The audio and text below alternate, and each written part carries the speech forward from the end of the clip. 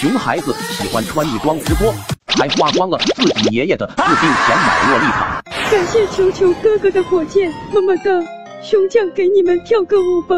镜头前这个男扮女装的熊孩子是胖虎，最喜欢干的事就是穿女装直播。胖虎父母离异，从小跟爷爷一起住，但是也是受尽宠爱。不知道从什么时候开始，胖虎喜欢上了女孩子可可爱爱的东西。他非常羡慕班上女同学们穿得漂亮的小裙裙，于是经常想尽各种办法弄到一些小裙裙，偷偷在房间里换上。感叹镜子里的自己是这么完美的同时，他又想着这么美丽的自己应该被更加多的人看到，于是就偷偷用自己爷爷的身份证开通了一个直播账号，从此开始了自己的直播事业。自己给自己取名为熊熊 baby， 开播的时候还特意用了夹子音。各位大哥们大家好，我叫熊熊 baby， 最喜欢的就是穿各种洛丽塔还有 cosplay。没想到效果还不错，有不少人喜欢看他的直播，在弹幕各种夸他可爱，声音好听，衣服好看。胖虎从来没被这么多人喜欢过，高兴的当场就给大家来了一段舞蹈，顿时直播间礼物乱飞，更加满足了胖虎的虚荣心。每次直播他都是锁紧房门，生怕被爷爷进来发现了一顿家法伺候。但是很快他就感觉小裙子有点不够穿了，于是把主意打到了爷爷的身上。他以想玩手机为由借来了爷爷的手机，偷偷躲到房间里打开了某西西，顿时被琳琅满目的小裙子给吸引了，疯狂买，恨不得把这些全部买下来。洛丽塔的价格普遍不便宜，加上胖虎毫不心疼，见一个买一个，很快就把爷爷的卡都刷爆了。然后他就把手机不动声色地还了回去，还趁爷爷不在家的时候偷偷把一个个快递运回家，锁在自己房间里。各式各样的小裙子很快就挂满了胖虎的房间，胖虎也给房间加上了锁，以尊重隐私为由不让爷爷进来。这天爷爷去医院开药，刷卡的时候突然显示余额不足，不信邪的他又试了试，还是不行，于是他找来了工作人员让帮忙查一下。爷爷，您这张卡里已经没有钱了哦，显示余额不足。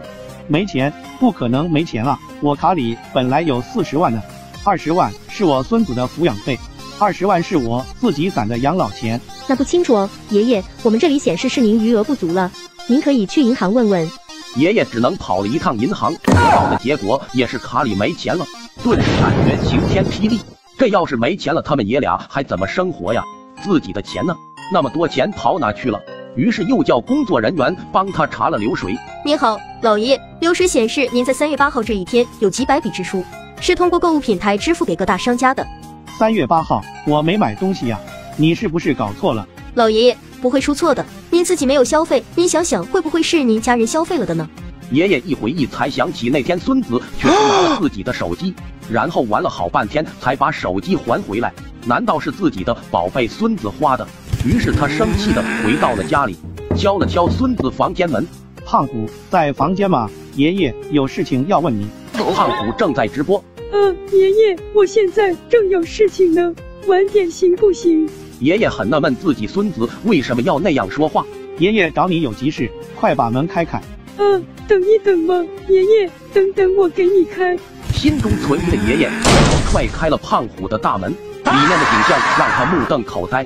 孙子穿着一身小萝莉的装扮，脸上还化了妆，扮成了一个女孩子，房间也被贴成了粉色，还堆满了各种小裙子。你这个孽障，你这是在干什么？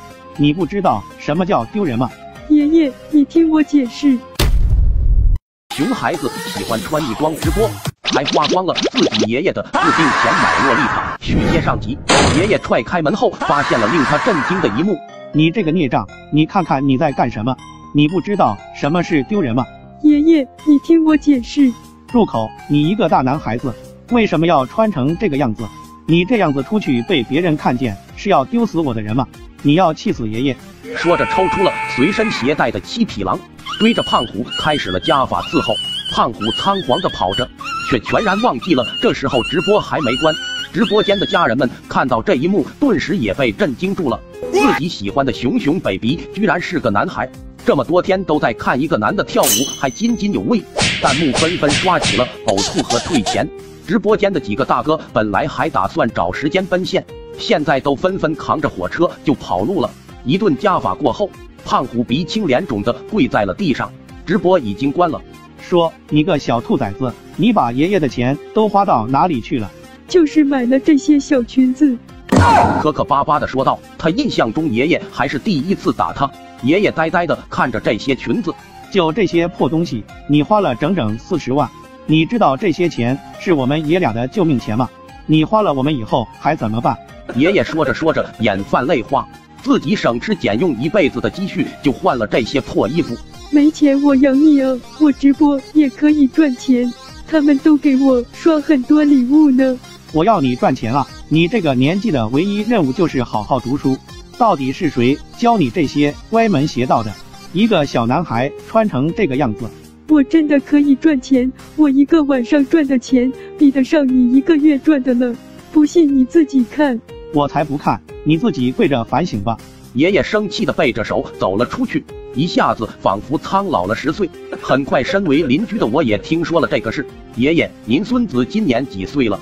他今年已经12岁了。你怎么能随便把密码告诉小孩子呢？你不知道现在很多小孩子都喜欢用手机充游戏或者消费。我也不会买东西，孩子说网上购物方便，我之前买东西也都是让他帮忙买的。我也没想到这小兔崽子居然偷偷把40万都花了。爷爷，按照法律，未成年人消费某些情况下是可以退款的。啊，真的吗？帮帮我，年轻人。于是我来到了爷爷家中，用他手机翻出了购买记录，开始联系商家。但是熊孩子一共买了300-400件衣服，平均一家店只有1-2件，而且时间已经过去1个多月。当我跟商家沟通的时候，有一些商家表示理解，只需要我们把从他这里买的衣服寄回去就可以，但大部分商家都是拒绝的。先生，您这边在我们这里买的时间超过1个月了，而且无法证明这就是您孩子消费的。1个月时间，我们的货损无法估计，要是人人都像你这样，我们生意没法做了，所以退不了。发生这种情况也是很无奈，因为金额是分散开来的，一个店铺消费几十、几百的都有，金额不大，你就算找叔叔也用处不大。忙活了1个下午，前后要回来了2-3万，爷爷彻底崩溃了。这时候胖虎却走了过来，你反省好了吗？我让你起来了吗？爷爷，我带你去看个东西。13万，胖虎给我们看了他的直播后台，才1个多月，他获得的礼物收益居然有10几万，这样子就算平台抽一半，至少也能有6-7万的收入。爷爷，我跟你说了吧，我能赚钱，1个月赚的比你多多了。住嘴！你也不看看你那样子，谁家男孩子会穿这种衣服的？我们老熊家的脸都被你丢完了。我这才看到他满屋子的洛丽塔，这妥妥就是女装大佬吗？我就是喜欢穿裙子，每个人都有自己的爱好，谁规定了男孩子不能穿裙子，不能化妆，不能直播？我才不要你管。你爷爷抬起手想给孩子一个大逼兜，但还是忍住了。衣服能退的退了，以后不许穿这个直播了。不退，我不要你管，我就是要穿。你要气死我啊！爷爷，熊孩子喜欢穿女装直播，还把女装穿到了学校里。续接上集，爷爷被一身反骨的熊孩子气到了医院。经过医生检查，爷爷本来就患有心脏病，不宜受太大刺激。这次由于熊孩子的女装事件刺激太大，心脏供血不足才会晕倒，现在需要马上做手术。我帮爷爷垫付了住院费和手术费，手术费的事我会帮忙，你回去好好上课，直播的事等你爷爷好了你们再商量。不用你多管闲事，手术费我自己会赚，你爱干嘛干嘛去吧。回家后的胖虎还在心中暗喜，这下终于没人可以管自己直播了，于是又换上了女装，打开了自己的直播间。进直播间却发现自己的粉丝掉了1半多，看来是因为上次直播挨打被大家发现了自己其实是个男孩，很多都脱粉了。不过这不影响他直播，打开了一个音乐，开始了自己的舞蹈。直播间很快就涌进了很多新人，一看是个可爱的小姐姐，纷纷点了关注，但是也有一些老粉涌入，弹幕纷纷刷起来，他是个男的，大坤萌妹，快跑之类的，甚至还有一些骂人的话也刷了起来。新粉们有点不敢相信，弹幕瞬间被刷屏。主播这么可爱，不会是个男孩子吧？这时跳完舞的胖虎也停下来看到了弹幕，心想终究是纸包不住火，迟早会发现，不如大方承认。于是这次没用夹子音。粉丝们大家好，我确实是个男孩子，但是我特别喜欢穿裙子和cosplay，也很喜欢这样直播。不喜欢看的话可以划走哦。此话一出，直播间顿时炸锅，呕吐取关的弹幕刷了起来。晦气，好不容易喜欢上一个人，居然是男的，取关取关！观看人数瞬间少了一半，不过也有不少留下来的勇士。反正都是看，管他男的女的。主播，你成功引起了我的兴趣，勇敢做自己。胖虎也惊讶，居然有这么多人还能留下来看自己。谢谢大家，那下面我换一身衣服给大家跳舞吧。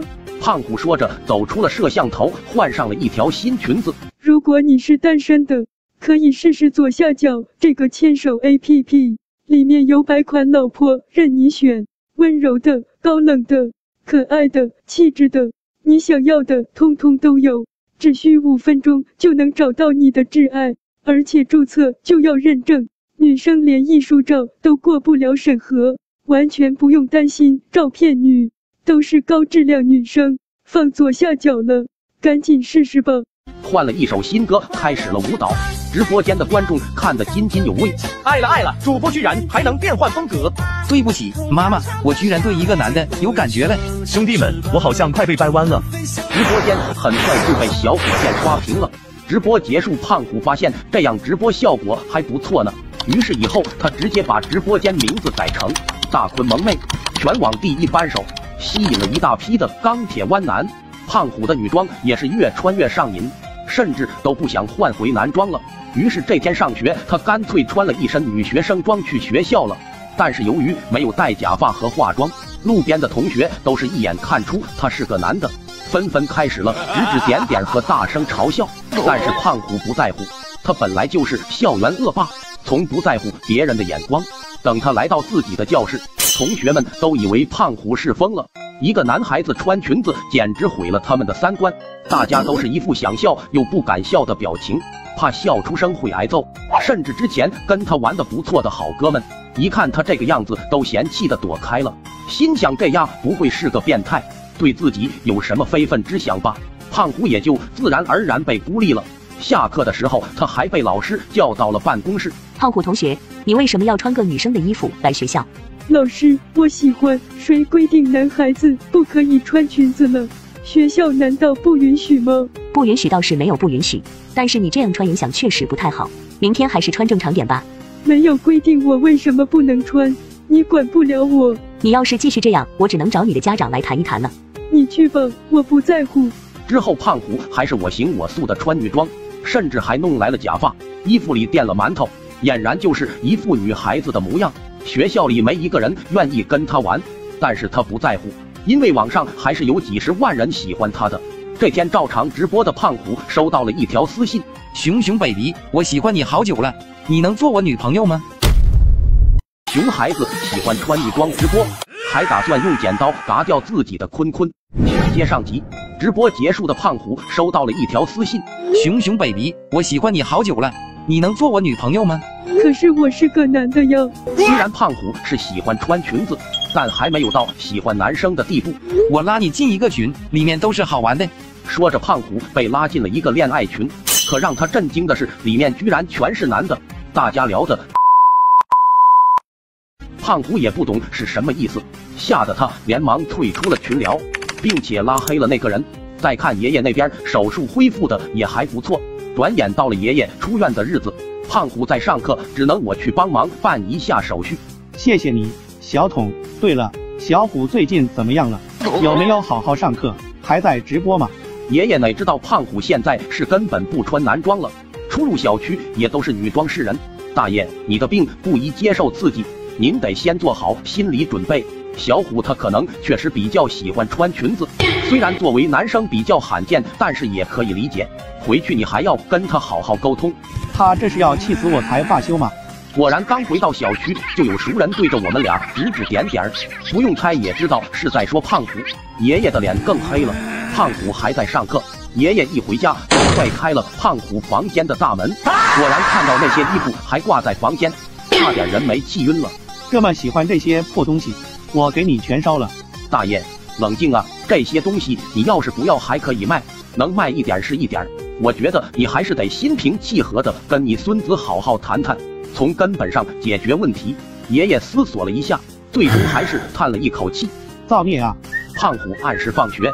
如果你是单身的，可以试试左下角这个牵手 APP， 里面有100款老婆任你选，温柔的、高冷的、可爱的、气质的，你想要的通通都有，只需5分钟就能找到你的挚爱，而且注册就要认证，女生连艺术照都过不了审核，完全不用担心照骗女，都是高质量女生。放左下角了，赶紧试试吧。别问我为什么没带书包，因为根本不可能写作业。走到小区门口，看到了让他万分震惊的一幕：爷爷站在单元楼下，手里拿着一个火把，面前堆放的正是他心爱的小裙子。你干什么，爷爷？胖虎连忙冲了过来，伸开双手挡在爷爷跟前。爷爷一看到眼前这个戴着假发、穿着丝袜的模样，完全不敢相信这是自己的孙子。之前胖虎每次去医院看爷爷都是男装去的，你看看你这是什么样子？男不男女不女的，头上还戴个假发，胸口还……造孽啊！爷爷急火攻心，差点又旧病复发。我连忙上前扶住，大爷冷静点，忘记我们商量的了，沟通为主，沟通为主。你为什么要烧我的裙子？这些都是我好不容易买到的，都是我最喜欢的。岂有此理！你一个大男孩，喜欢买裙子还穿裙子，真是滑天下之大稽！你这样是要把我们老熊家的脸都丢光吗？我不在乎，反正我穿裙子是给我自己看的，我的美丽从来不需要别人来定义。你不在乎，我在乎。你知道爷爷走在街上都有人在背后指指点点吗？说我教出了这么个玩意儿，你是要让爷爷一把年纪了还晚节不保吗？爷爷，我们是为自己活，又不是为别人活，不要在意别人的看法就行了。谁敢嘲笑我们，你看我笑不笑他？你见过全天下有哪个男的穿裙子的？你这属于是大逆不道，你这样穿以后，谁还愿意当你媳妇？你是想让我们老熊家无后呀？人活着又不是只为了传宗接代，要是像我爸妈一样，只管生不管养，还不如不要把我生下来。闭嘴！反正男的就是不能穿裙子，我不答应。谁知道这时胖虎拿出一把剪刀，反正只要是男的就不能穿裙子呗。说来说去还不就是因为我是个男的，所以天下人都觉得我不能穿裙子。男的不就是多个坤坤吗？好，那我现在就不要这个坤坤了。说着把剪刀瞄准了自己的坤坤。续接上集。住手！爷爷答应你，以后都不管你直播了，你快停下。事情最后在爷爷的妥协下告一段落。自此毫无顾忌的胖虎直播更是有声有色。你也喜欢熊熊 baby 啊？对呀，我最喜欢看他跳的擦玻璃。没有 WiFi， 你都敢看直播？哦，我流量多，强烈给你安利。我现在用的这款电信新卡，年享1860G 高速流量，各大热门 APP 免流畅玩，通用流量根本用不完。没有 WiFi 也能自由刷剧看直播。最重要的是，月租只要19元，现在还有充50得170的活动，赶紧点击左下角填入信息，就能0元领卡，并且免费包邮到家，快去试试吧！胖虎的粉丝也是越来越多，爷爷也渐渐接受了这种方式，毕竟他觉得孙子开心就行，再像上次那样去逼他，反而让他们的关系变得很僵。这天，一个不速之客却敲响了他们家的门，爷爷打开一看，居然是10年未见的熊爸。自从10年前他们夫妻俩抛弃胖虎，就一天也再没来看过了。爸，你一定要救救我！你不救我，我就要被他们带到萨瓦迪卡国嘎腰子了。你是回来要钱的？爸，求求你了，我在外面欠了高利债，这个月再还不上，他们就要嘎我的腰子了。我没钱，我一个退休的人带个小孩，哪有钱？我那时候走的时候，不是给你20万当小虎的抚养费吗？这20万能先借给我救救急吗？这些钱是给小虎买奶粉的，早就花完了。爸，我是你亲生儿子啊，难道你要看着我见死不救啊？我们可是血肉至亲啊！嘴上说着血肉至亲，从进门到现在也没有提过一句自己的亲生儿子胖虎，全部都是要钱的事。爸，你要是没钱，可以让小虎给我拿点，他不是现在直播搞得很火，我说你怎么10年不见，突然今天来要钱来了？原来是看到自己儿子火了，能赚钱了，你要脸吗？你当过一天好父亲吗？就想回来要钱？爷爷顿时暴跳如雷，听到动静的胖虎从房间里赶了过来，一眼就看到了他多年未见的爸爸，疑惑、愤怒、委屈、憎恨等多种情绪涌上心头。小虎，我是爸爸呀！你才不是我的爸爸，我只有爷爷。从小胖虎就是因为没有爸爸妈妈，一直被村里的孩子叫野孩子，也喜欢欺负他，这也是胖虎为什么从小性格就孤僻暴躁的原因。上学的时候，每次看到别的小孩子爸爸妈妈来接，他心中说不羡慕都是假的，这一切都是眼前这个男人造成的。怎么能这么说呢？爸爸当年有事出差了，爸爸对不住你，现在爸爸不是回来了，让我来继续照顾你好吗？哼，你那哪是照顾，你是回来要钱来了。小虎都这么大了，还要你照顾？你给我出去！我没有你这个爸爸，我就是个没爹没妈的野孩子。对不起，小虎，我真的错了，帮帮爸爸，我以后一定照顾你。熊爸竟然又对自己的儿子跪下了。胖虎不想自己欠他们什么，拿出一张银行卡递了过去。这里面有40万，本来是打算还给爷爷的，现在就当还你当时救的20万抚养费了。这个家你不要再来了。熊爸连忙接过了银行卡，还是亲儿子心疼我，等爸还完钱就过来帮你。说完屁颠屁颠就出去了。小虎，你哪来这么多钱？爷爷，我自己赚的，我现在已经有能力养活我们自己了。哎，爷爷老了，看不懂这个社会了，你要小心不要被别人骗了。下次你爸再过来，不用理他，我早就不认他这个儿子了。胖虎看着爸爸离开的方向若有所思，其实他心中还是对父爱存有一丝幻想的。可让他想不到的是，他那存有一丝幻想的父亲，正在和人谋划着。熊孩子喜欢穿女装直播，亲爸却想把他骗到萨瓦迪卡。接上集，将军确定只要我把人给你们带过去，就能够给我10万？是的，只要带上了飞机，钱的问题你不用管。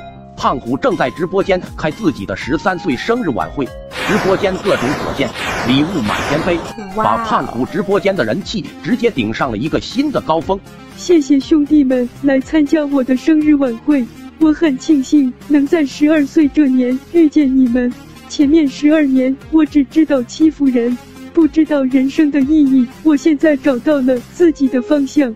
生日快乐，熊熊 baby， 加油，不要在意别人的眼光，扳手大军出征，寸草不生。慢慢的祝福弹幕刷屏了，爷爷拿着手机看到这一幕也是眼含热泪，感觉自己那个永远爱闯祸的熊孙子真的长大了，只要孙子开心就行。熊熊 baby 过生日怎么不见岳父岳母大人呀？弹幕有很多人在搞事情，胖虎也看到了这一条弹幕。我从小跟爷爷长大，没有爸爸妈妈哦，所以以后还请不要在我的直播间刷他们。说这句话，胖虎的眼神中还是比较落寞。好了，不说了，给大家来一个我最新学的舞蹈吧。音乐一响，气氛瞬间搞了起来。还真别说，胖虎跳舞还是蛮有天赋的，跟着音乐的节奏跳得还不赖。生日晚会在一片欢声笑语中结束。这天胖虎放学一回到家，就看到爸爸又来了，看到胖虎就蹭的来到了胖虎身边。小虎回来了呀，上学累不累呀？你又过来干嘛？这个家没有你的亲人了。小虎啊，爸爸对不起你，爸爸也是逼不得已，有自己的原因的。那你为什么10年了一次都没有回来过？爸爸有自己的难言之隐，对不起，小虎，能不能别赶我走？我想留在你身边，弥补这10年的错。你知道这10年，每次在外面想到你一个人被留在老家，我都心如刀割。我才不信，我也不需要爸爸。嘴上说着不信，但是胖虎心中还是有这一丝期待。爸爸会证明我自己的，你就留我下来照顾你试一试吗？有什么需要我都会帮忙的。你可以尽情做你喜欢做的事情，你喜欢直播，我也是大力支持，也会帮助你。胖虎这还是第一次听到有人支持自己直播，而且这个人还是自己的亲生父亲，不由得有些心软，心中防线也有了松动。家里只有2个房间，也没地方给你住。没关系的，我就租在附近，只要不赶我走就行了。爷爷在一旁虽然心中狐疑，但是也可怜孙子从小就没有父爱，也在期待着儿子能改邪归正。自此熊爸就真的天天无微不至的照顾胖虎，像是要把前10年补回来。